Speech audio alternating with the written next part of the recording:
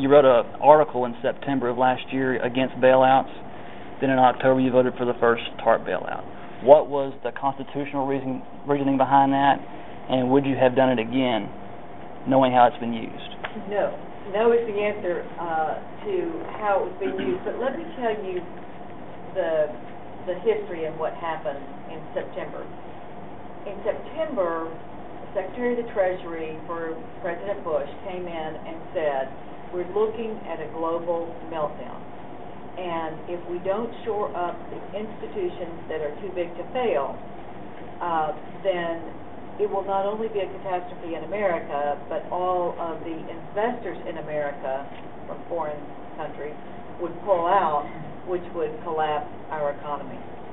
So we did almost, virtually, I don't remember the vote, you might know how many voted, but it was the overwhelming vote of Republicans as well as Democrats to do the first bailout.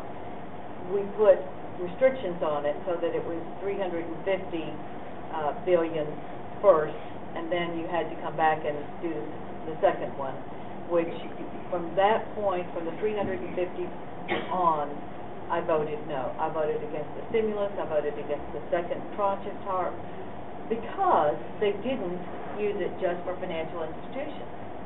Even President Bush came in and used it for GM, the auto bailout, and so it has been used for so much government intervention, especially in the Obama administration, that I haven't supported anything beyond that first $350 billion, but no stimulus and not the second.